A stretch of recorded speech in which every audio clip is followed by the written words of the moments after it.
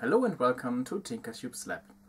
Today we are going to build a fume extraction device from a few parts for under 50 euros, which will be working quite decently, I guess. In fact, it is an upgraded version of my first attempt to build a fume extraction device, which already dates some years back. That worked reasonably well, but I had some minor issues which I wanted to get rid of. One of them is, well, the noise that it is emitting. That is basically because of two reasons. The first one, it is the fan that is built inside it. It's just a 100mm fan. I should have used a bigger one in the first place, which we will do now at this attempt. And a second, it's a really old fan which has been used quite a while, and now we take a new one which will be much better, I guess. The second issue I had with the device was that it is a bit on the weak side from its suction capabilities, so I guess that is also because I used a rather small fan. So now we are going to use a much bigger one which will get rid of this problem as well. So I would say let's get started. This build will be quite cheap compared to commercial devices. The basic way a device like this is going to work is like you have a tube or some container where air and fumes are pulled into, and on the opposite side it is extracted through a active coal filter. And that is basically what we are going to build. So first thing and the most important we need is this fan. I choose a Marley fan, which is a reasonably well-known brand. That one was really cheap. I got it at a store closing sale at a local screw fix market. Don't know what that came from. For, I guess it was 22 euros, so that is right now the most expensive piece in the whole build, and everything around it is much cheaper.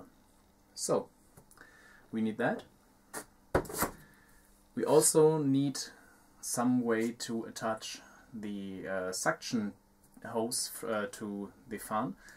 I chose one of those adapter plates, which is just for mounting a 100mm suction hose, which I will show later on, to a wall. So usually you screw this to a wall like this, and you get from your tumble dryer, you get this big fat hose going right above there and extracting the warm air to the outside.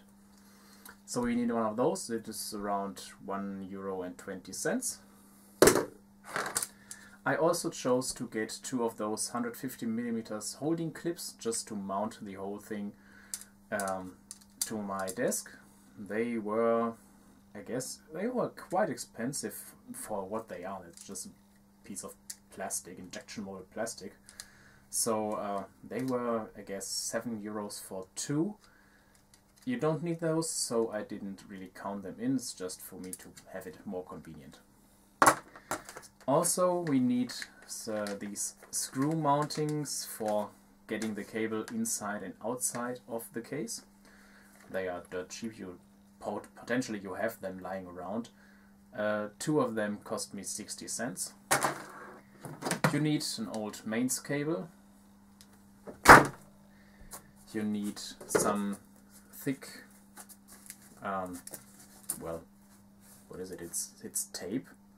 It's sticky tape, but it is way thicker than usual tape. You can also use duct tape or something like that, but I have that stuff lying around, and we need to build up around 5mm of diameter, so that is quite a nice solution. Also, you need this semi-rigid hose. I will give you a link down below in the description. You can get that really cheap from AliExpress or Banggood or wherever you want it from China. I guess it was around 15 euros. So second most expensive part. I have this one already mounted to my desk from my old Fume Extractor, so I don't want to unscrew it as it is at the perfect position. But as I said, I will give you a link so you can take a look how it is supposed to look. Also, you need this tumble dryer hose, as I already mentioned. I will show you a picture around there. I guess you know what I mean. Those are dirt cheap. You just need a few meters, I guess 1 or 2 meters should be plenty of hose to place the extractor wherever you need it or don't want to have it. So this is just connecting this semi-flexible hose to your extraction device. You should take a 100mm tumble dryer hose. That should be enough. Also, I got some of those, well, in Germany we call these Deci-Fix-Folie. It is, well, it is adhesive, self-adhesive foil. And this time I choose white just to get a nice optical expression from the finished device. That is also just pure cosmetical, so I don't count that in the bill of material. You need a round active cold filter, which I will get right now. I should have got that before. One moment, please.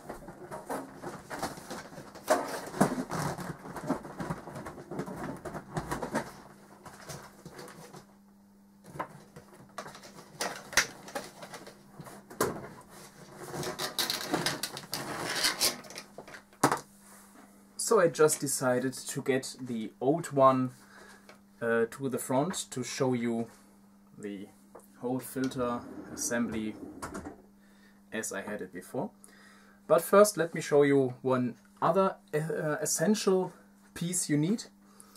As I said, we want to mount this fan in a tube, so we need a fitting or quite fitting tube. While browsing through the online stores, I saw that 150mm plastic tubing is quite expensive and you need all these ducts and stuff to attach this to and to attach the filter. And at the last experiment I came up with this.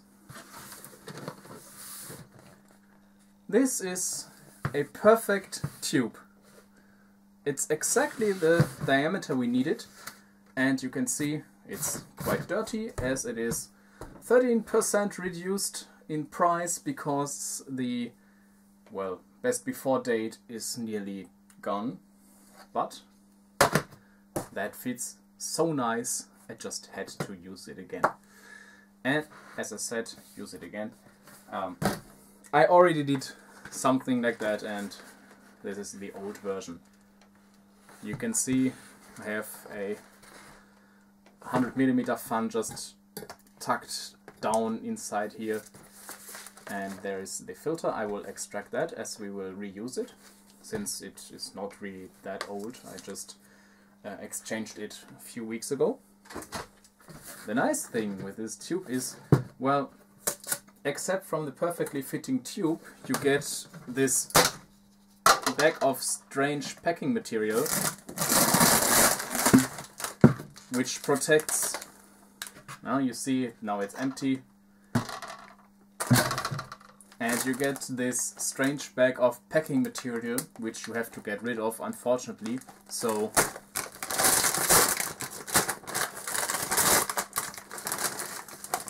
this is a hard task to do, so you should better start right now.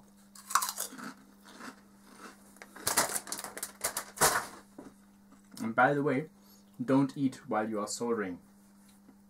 There are nasty fumes going on. You don't want that in your food. So, as I said, we need that. Put it aside. Extract the old filter. And pulling it out. There you can see my attempts at silencing this old fan. But, well, it wasn't that great. And it's made from German potatoes. So let's get rid of that. And here is our active coal filter.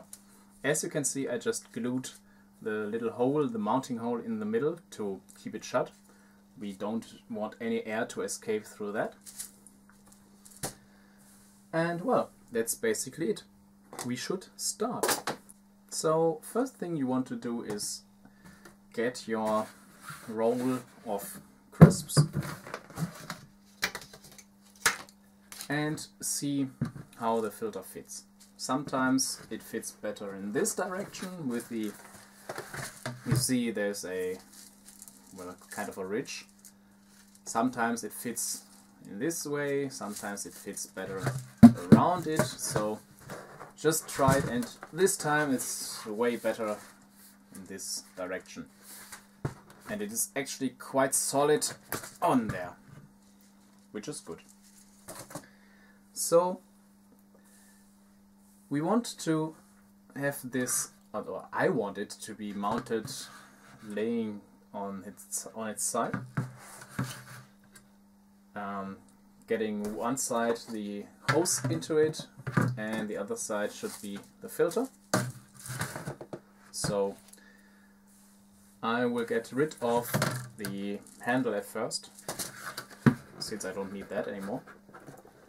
If you don't want to use foil like that, you should be careful not to have any holes into it left.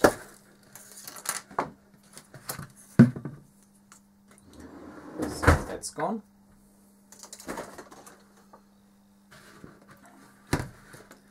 Flattening the holes a bit so that the foil will look better. And I should start to heat up my hot glue gun. This fits on here perfectly well, so why should I not use this great opening for extracting? And put it like this. So just grab a marker and mark down where the hole needs to be.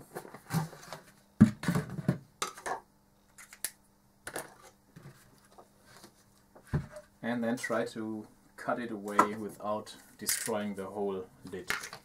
Which is a bit tedious, I have to admit,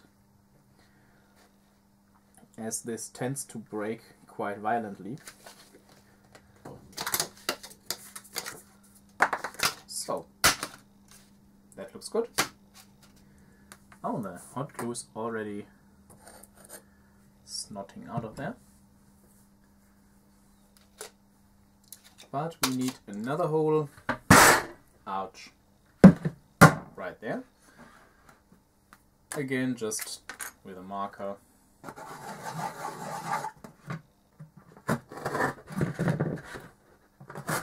Whoops. Well, who cares? That's not critical at all.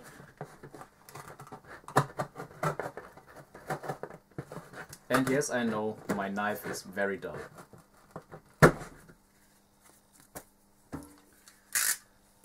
So that's in there. That's dripping out of there. Now just place a line of hot glue around here.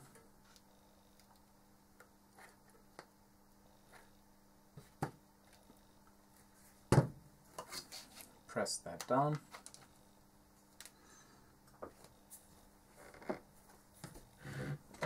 Now this can attach here. And we have our entrance. And this will be the exhaust side, where the filter will sit right there. Now we have to get the fan inside there.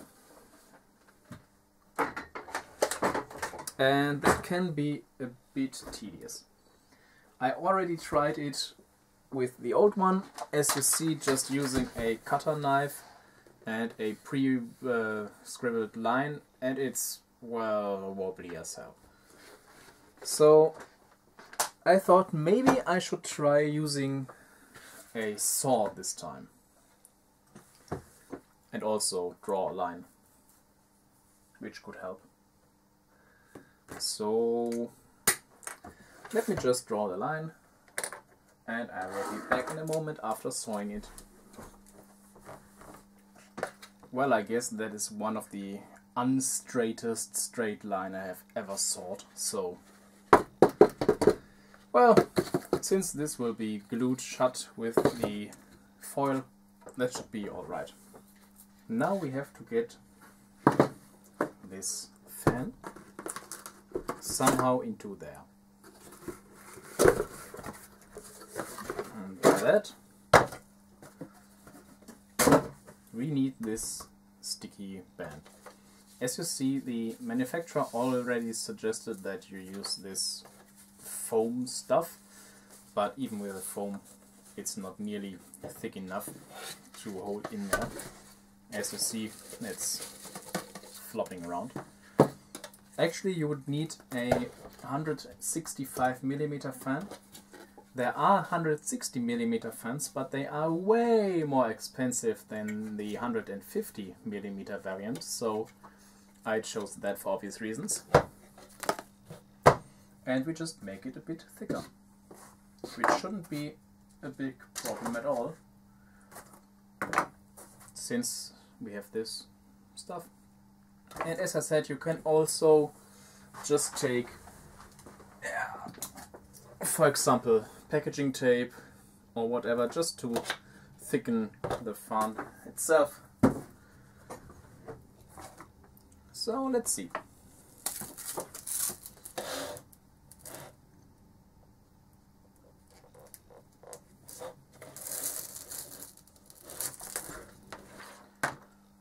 So it has to go in like this.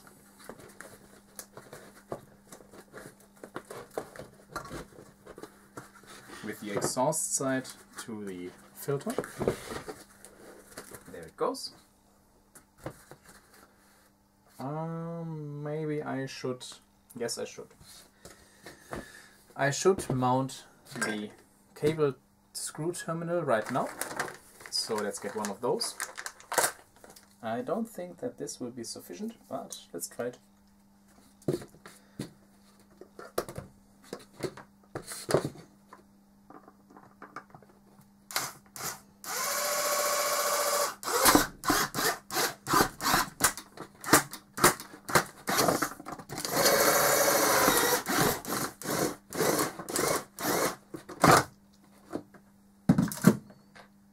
No, it won't. Let's get a bigger one.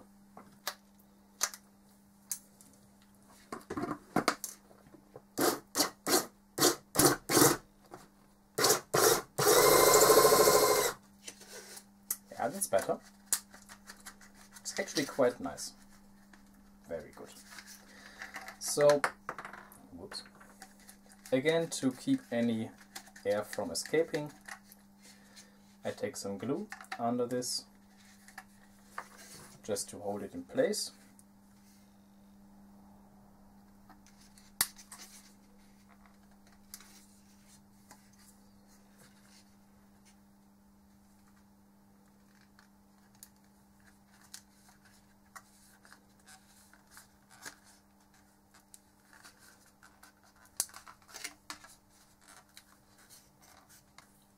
Now we can put the cable through here. And by the way, this is completely isolated, so we don't need the protective earth, but German law says you have to, if you use one of those 3-pole plugs like this, you have to get the protective earth into the case, which we will do. So I cut it there, and it will end right in the fan, so that should be sufficient enough. Get it through the rubber seal into that. There it is. So let's take this rubber grommet, put it over there. Let's try to.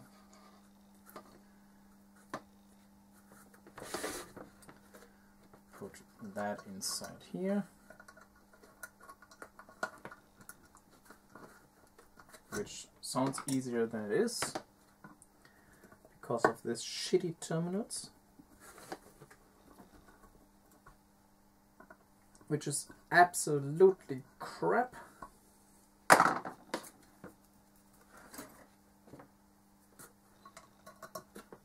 But hey, you usually don't mount this 5 times in a row, so it suits the purpose. Let's face it that way.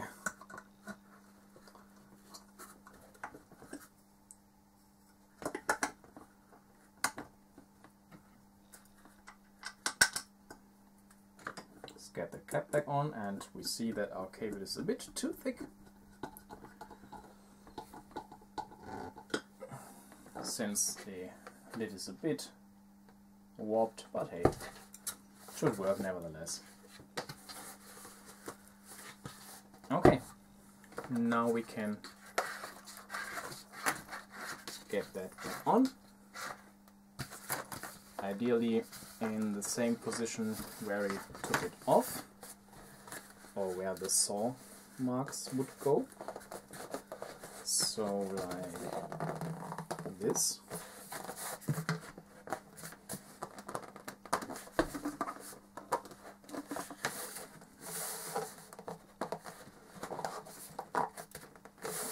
Yes, that is okay. It was never cut in half.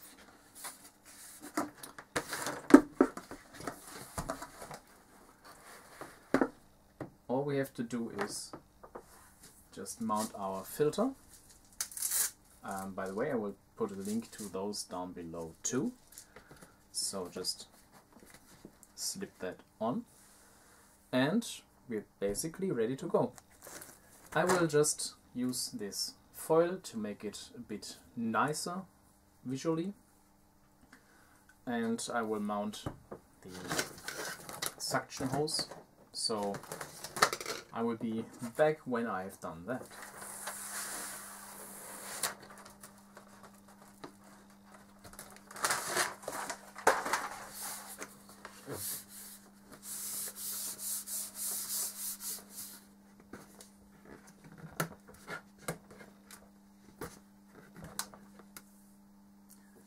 So now with the white foil it looks pretty damn good, I have to say.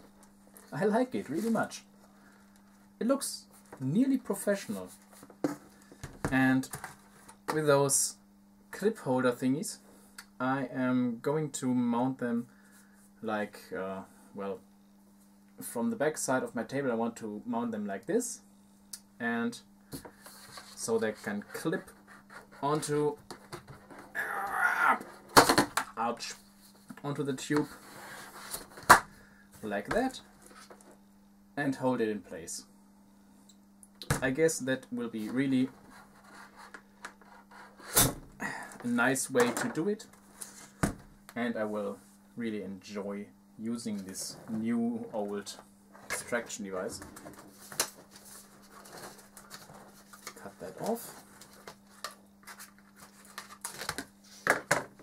Get rid of that.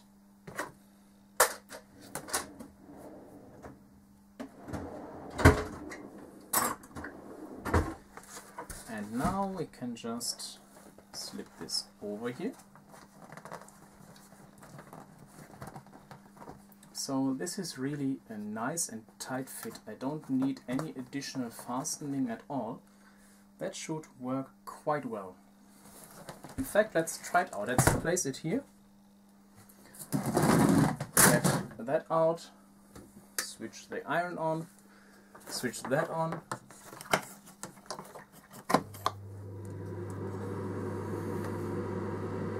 Oh, I feel the suction already.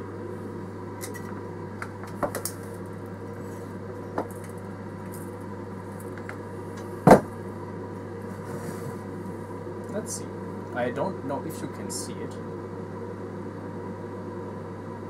Oh, that is working great. It's working way better than the old one. For the old one I had to be like here for it to work at all.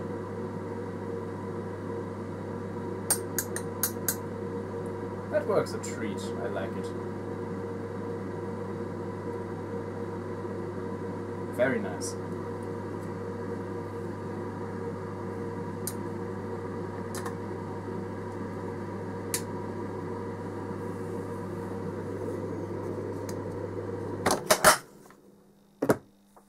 So all that is left now is to mount this to the back side of my table using those clips.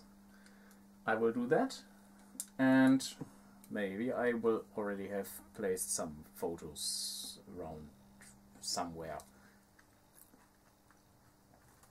So I hope you enjoyed this episode of Tinkertubes Lab, where we built this cheap, inexpensive but quite useful fume extraction device. And if you did, I would appreciate it if you could join me here the next time. If you would like to subscribe, you can do it just down below. And don't forget to click the little bell icon to get notified each time when I upload a new video. Also, share your thoughts about this project in the comments. I would really appreciate it. I hope to see you the next time back here at Tinkertubes Lab. Until then, goodbye.